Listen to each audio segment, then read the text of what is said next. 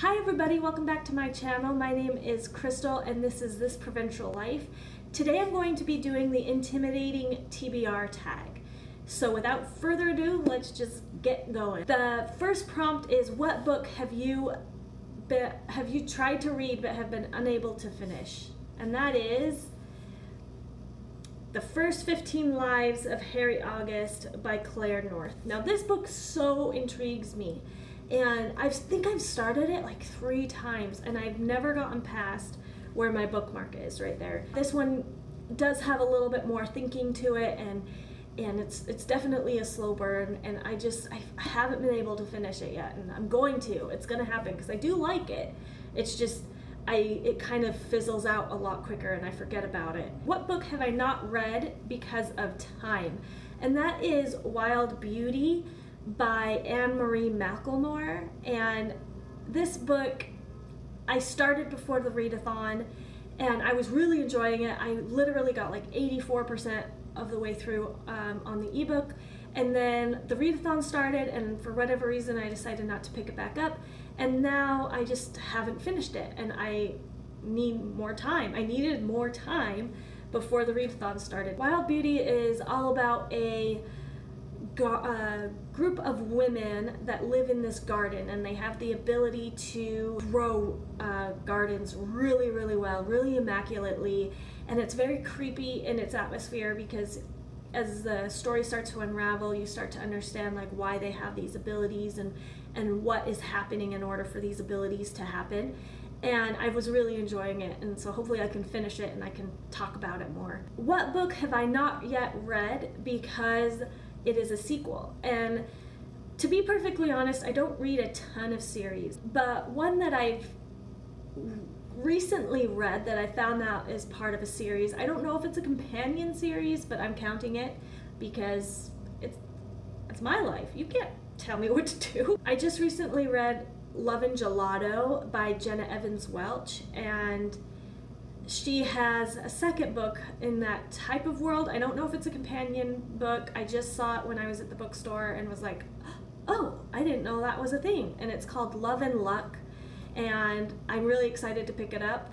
It's one that I would love to read, and hopefully it's as sweet as Love and Gelato is. What book have you not read because it's brand new?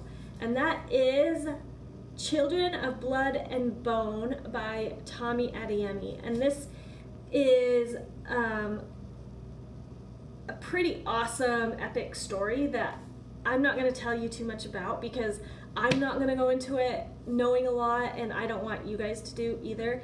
But I do know that it has won a lot of people's hearts. What book have I not read because I read another book from that same author and didn't enjoy it? And this is Neil Gaiman. So just like anything by Neil Gaiman, sometimes I love him and sometimes I don't, and I can't get through his books. And so I'm very hesitant to pick up his books because it's either like I'm going to absolutely love it and I can't wait to reread it, or it's not going to hit the spot and I didn't enjoy it.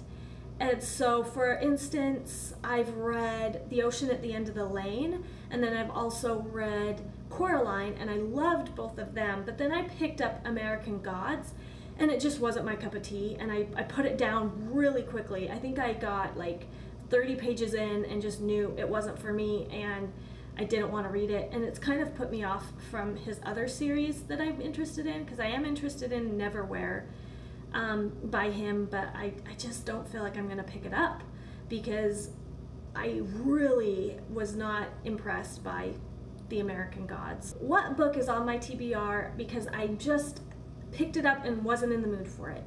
It's The Storyteller by Jodi Picoult. I've never read one of her books before and I really would love to. I picked this up once and I wasn't in the mood. What book have I yet to read because it's ginormous? There's a ton, to be perfectly honest. War and Peace, I've always wanted to read War and Peace. Anna Karenina, basically any classic that's like huge. I'm already reading a ton for school and I don't want to. What book have you not read because it was a cover buy and then you heard it had really bad ratings on Goodreads? 1,000 Pieces of You by Claudia Gray? Claudia White? Yeah, Claudia Gray, by Claudia Gray. And I read 1,000 Pieces of You. I wasn't that impressed, but I just loved the cover of 1,000 Pieces of You, and it was just so pretty. I love bright colors. I love like kind of that abstract element to it, but then it also has that realistic element, and I just loved it. And so and then I wanted to pick up the second one, but I couldn't, because I just didn't feel like the first one was good enough to even warrant me picking it up, even though those covers are absolutely gorgeous. The last question that I'm going to be answering is, what is the most intimidating book on my TBR? And that is Mistborn by Brandon Sanderson, which, if you can see, I'm currently reading right now. Aren't you proud? I'm doing hard things. The last question is, who do I tag? And I'm going to do like the cop out of this, and it's like, if you haven't done this tag and you want to, like, go ahead and do it, because I wasn't tagged by anybody and I'm my own person. I don't need someone else's permission to tell me what to do. I am my own person, dang it. And so if you haven't done it and you want to do it, go ahead and consider yourself tagged. You're it. Hopefully you guys got some good insight on what my TBR is like right now, and hopefully you guys are having a great time reading, and keep it up. Bye!